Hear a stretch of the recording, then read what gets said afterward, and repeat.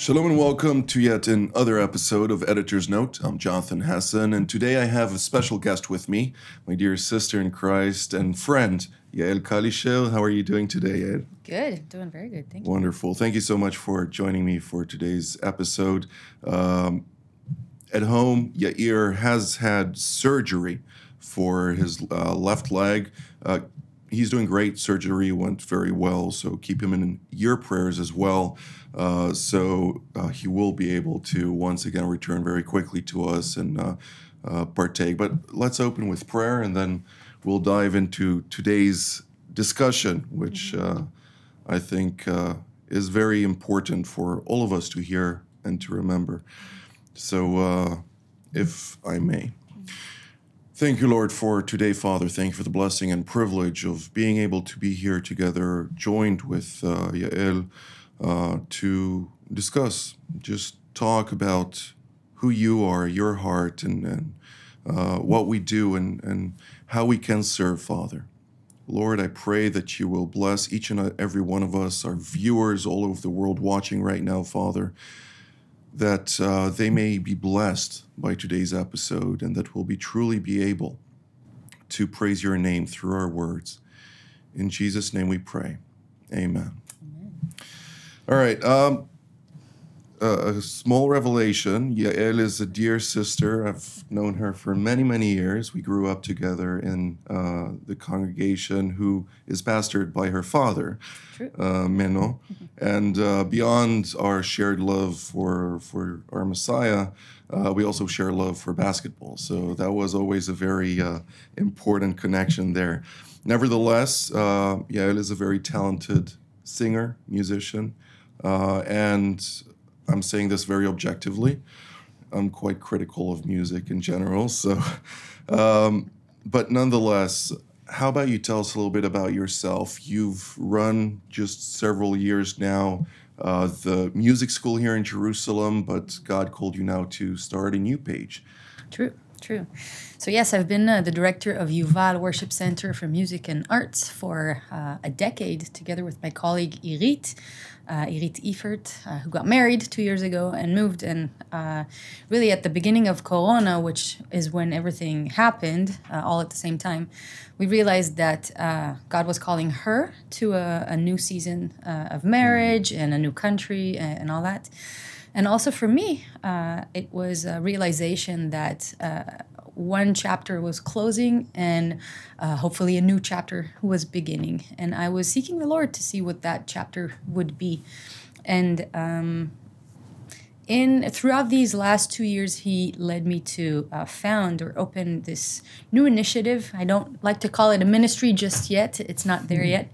But a new initiative called Everything Worship. That at the heart of it, and I won't go into too much detail, but at the heart of it is to reach every people and people group everywhere in the world in one way or another with the heart of the Father. Not to be, sitting still like some elements of Christendom today do, but to actively bring the heart of the Father to the people so that they can experience him afresh and new and in a way that each person understands. So in a nutshell, that's my new direction, and just thinking about different projects, initiatives, and things that would bring this about. Through the love we share amongst us, they will recognize us, and we can always reflect that love also to those who are not in the know of who God is and the such amazing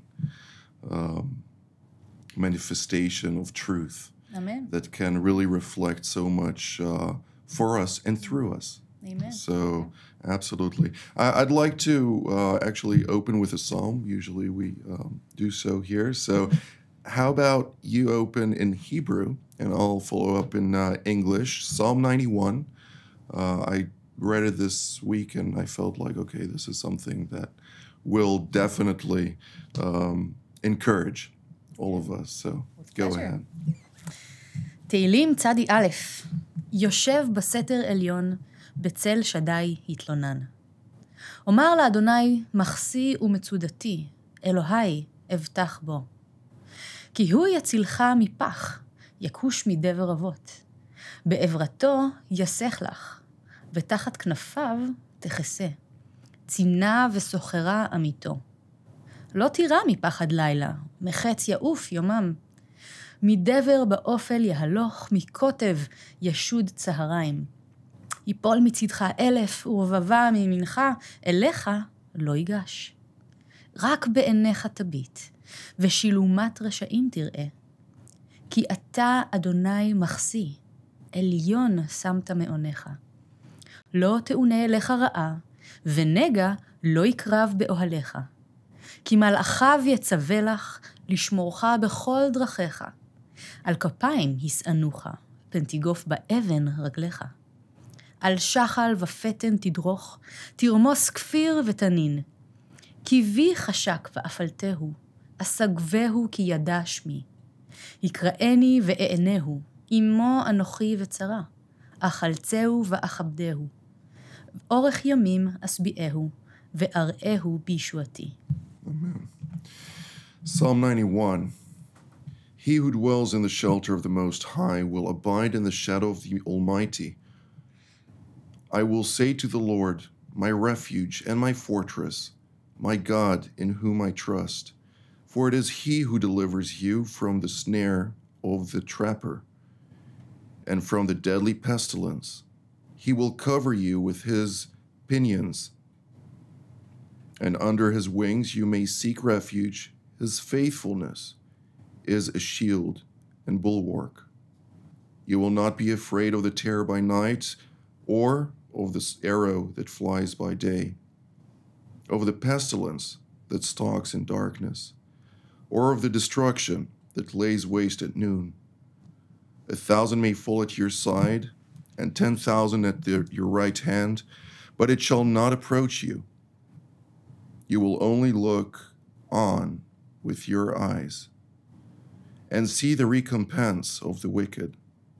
For you have made the Lord my refuge, even the Most High, your dwelling place.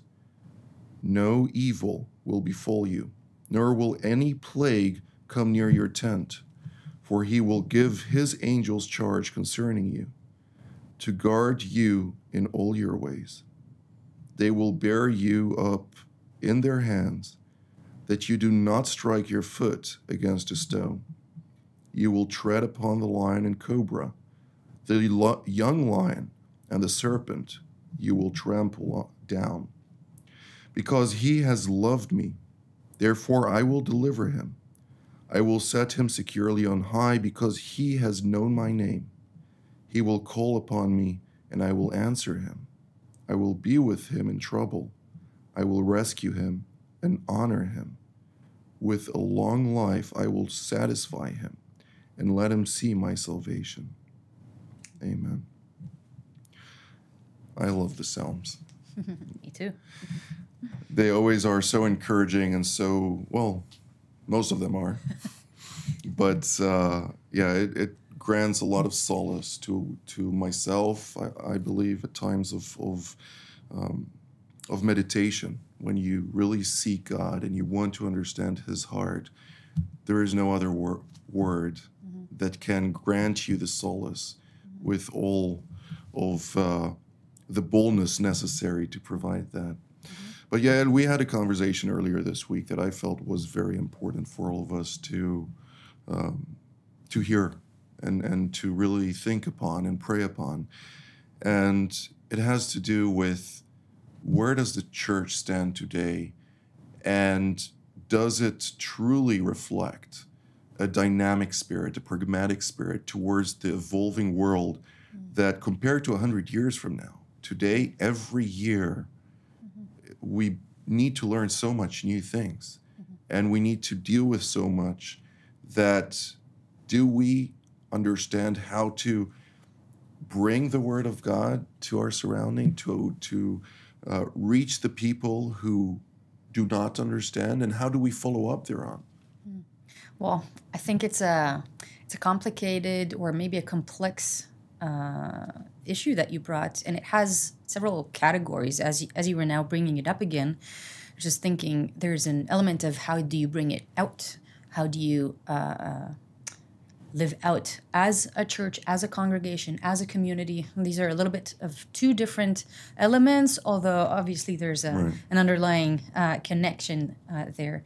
But, when we previously talked this week, I mentioned that the world has changed ever since Corona or COVID-19 hit us almost 2 years ago. And you said, well, I beg to differ. Right. Every year in the last 20 years, the world has been changing consistently in such extreme ways. And I guess to both of us, it seems like we're always one step behind. Right. And one step is even, being very gracious to where we really are. Understatement, yeah. And I think to some degree, either we get used to living this life of... what's the word I'm looking for? Running after, chasing our tails, really. Mechabim srefot, we say in Hebrew, always putting out fires, instead of thinking one step ahead or being ahead of the crowd. How do we get there? How do we go about that? Now, it's not like I have a master's degree in any of these philosophies, but I just think...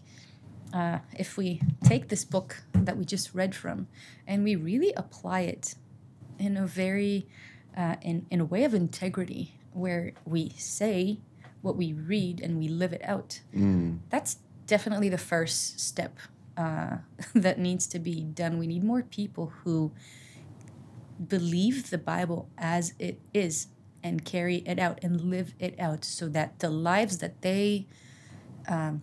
live and that people see and the testimony that they carry doesn't draw people to themselves, but they draw them to the Lord.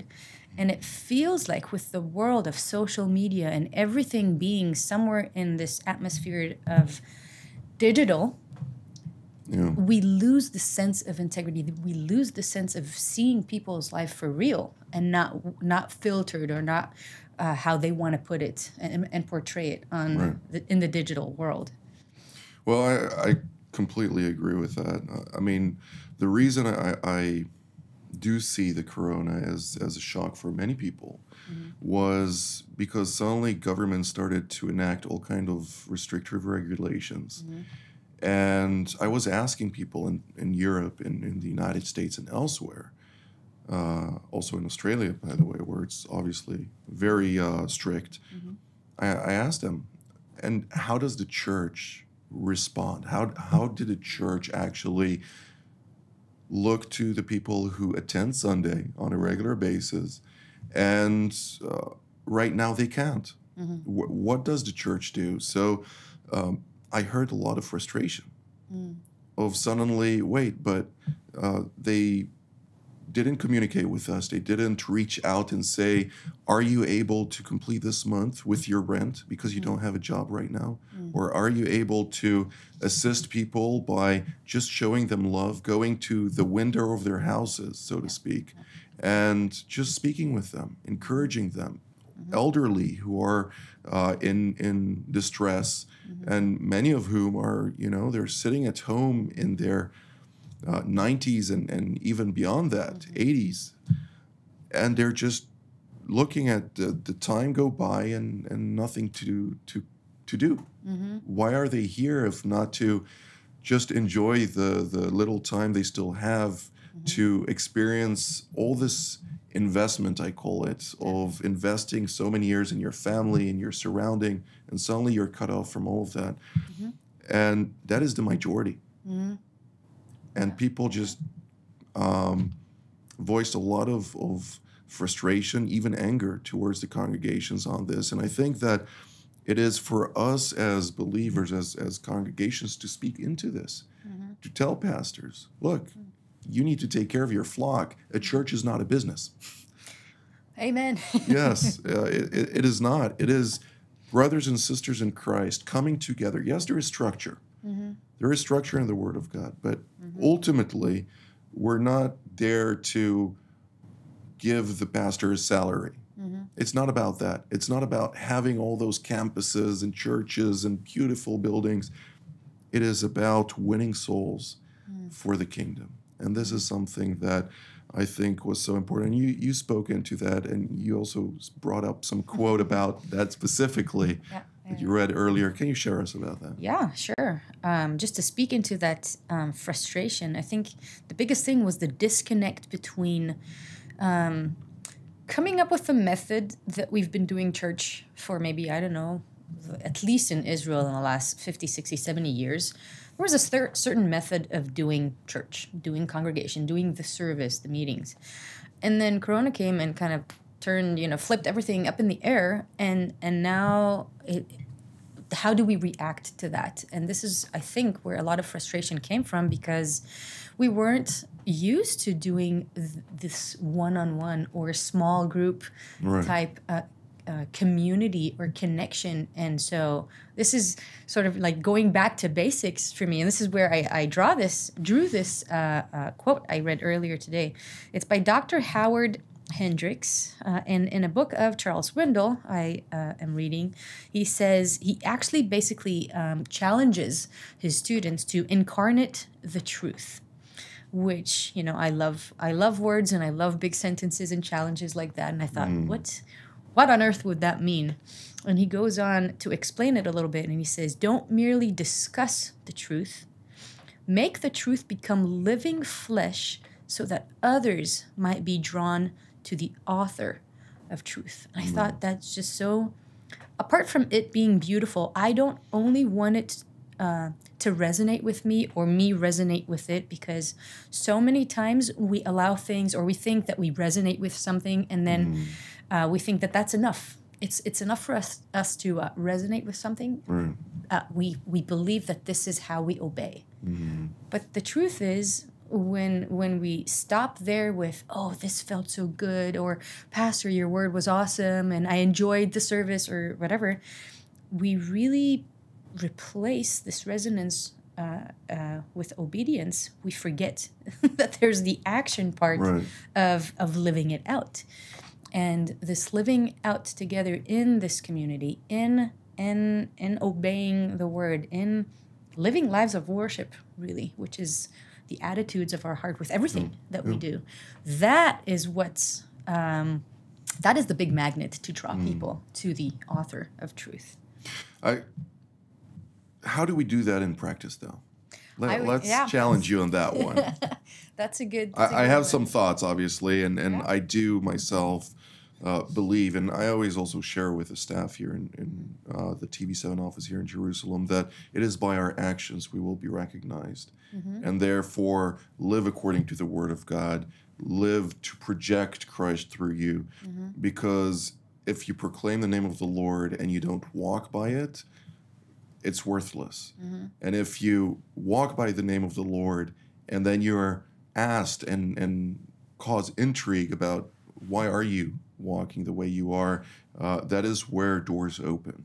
And this is something that is reflected, especially living in a Jewish majority state, which is not always favorable to our Lord, and that is an understatement, obviously. But nonetheless, when we reflect Christ through us, we're able to basically project who He is, His character, and it's not always easy, to say the least. Yeah, I was meditating on it. Not because I thought you might ask me, okay, so how do you do it practically? But just for myself, because we have so many concepts. We hear about live in integrity and faithfulness and obedience. We have these big concepts, but how do you break it down to elements that are easier to hold on to, and that you can anchor and really live and go about your day, and having these as the ones that lead you. And I thought, for me at least, the two main words would be worship and love, and the two are intertwined. For me, worship, and I've researched for years about that, and I've written seminars about it and everything. That's the biggest topic that's on my heart. And to describe what worship is really almost to try and elucidate all the details of the celestial skies above. You can't. It has no end. No. But at its core, the essence of worship is the attitude of our heart, and the primal motivation that we have in every action, in every act that we carry about. Really, from the smallest to the biggest thing.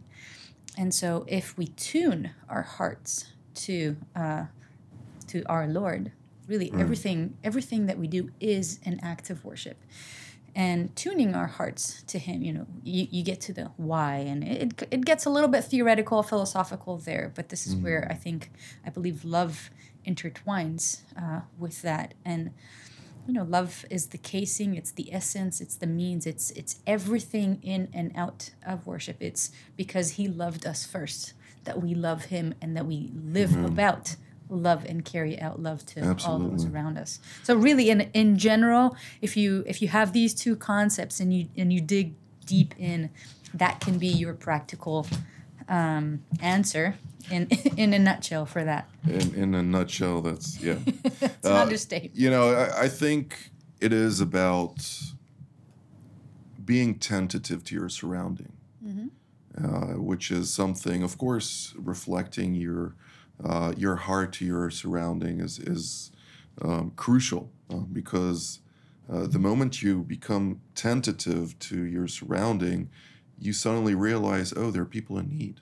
There are people hurting. There are people who are searching. There are people who are confused right now of how to go about things. And by realizing what your surrounding reflects, you're able to communicate what Christ reflects and how to treat each wound that was taken care of on the cross. So ultimately, I remember there are more homeless people in America than in Israel, which is an understatement once more. But it's very sad to see, because the first time I came to America, I didn't expect that, to see all of that. But I remember I stayed in New York, and then I saw a group of people sitting on the sidewalk, with each one with his sign, and some had dogs with them. But I felt so weird about that. How is that possible when there are so many congregations in New York City? Of course, many of them are working very hard to take care of them, but it is very difficult to deal with, obviously, with the social systems in America being very different than Europe or Israel or elsewhere. And every day I used to go to the office. I was there for some specific business, and I used to walk back to my hotel, stop in McDonald's. I don't eat fast food anymore, so it wasn't, also back then I was very cautious about that, but walked into McDonald's, bought us several burgers, and just walked down back to the hotel and just started giving them out to people sitting on the streets. Now, obviously they ask for money. I never give money to people in the streets. You never know what the tool will intend. It's like giving a fish a hook to try and deal with that. But nonetheless, look to your surroundings. If there are people hurting, figure that out. Pray about that. Find their hearts. And it's not about coming and saying, do you know Jesus? No, it's not about that. It's about, what do you need? How can I help you? How can I encourage you? But ultimately, how can pastors and church leaders, and also people who are going to church and are able to communicate this with their leaders, how do you think they should go about this, considering the fact that churches do need to consider, okay, I need to take care of paying the rent for the congregations. I need to take care of my family as well. And there's a lot of selfish aspects into dealing with the congregation, which are part of being selfless to the flock you're ministering to, obviously. Yeah. I think all of this is grounded in faith. Everything that you talked about now, I mean, at least this is how I see it. And somehow, over the years, we've turned it to, we need to get our stuff first, get it done first, get the rent first, get our job done first, get our salary first. And then with the time that we have left, we serve. And I know this is revolutionary, and I know that whoever's listening might be like, hey, how about you do it first and then you lecture us about that? But literally, this is my life right now. Trying to figure out how to turn this thing around where I first serve and I first invest in spending time in his presence and in being tentative and attentive to hear, Lord, what would you have me do today? Who would you have me visit? Who would you have me look at and speak to? And yes, it's not like I'm a great success in that, but it's a journey for all of us. And this thing about faith is that we talk about it a lot, but we don't necessarily believe it, which is, a contradiction there. But I really believe that if we took the Bible, again, as it is, if we look at the life of Elijah, he was there up on Mount Carmel, and it's not like he had a discussion previously with the Lord about, hey, so I'm going to erect this altar, and I'm going to water it with a lot of water, and you just do your thing with the fire, okay? It's not that he had this previous conversation. He just had such full faith and commanded the Lord to consume the fire so that the people would see that he's the Lord. It's this kind of faith that I'm after. It's this kind of faith that I'm magnetized to and am exploring in this season of my life, because this is the magnet. This is what I believe people are longing to see, just like when Jesus walked among us. This is the kind of power that he ministered, and that's the drawing force. And it is a two-way street. I do strongly believe that if you seek upon the Lord according to every scripture, everything that this word has brought about, he will respond. And it's not in accordance with your will, it's in his will. So keep that also in mind. Be patient and allow him to work through you and through your surrounding to really proclaim the name of the Lord. Yeah, thank you so very much. My pleasure. This is all the time that we have for today, and I'm looking forward to hearing from you more about those things, and I'm sure our viewers will be also very much encouraged by this. So thank you, and thank you to our viewers as well. May the Lord bless you, and we'll see you next time. Shalom.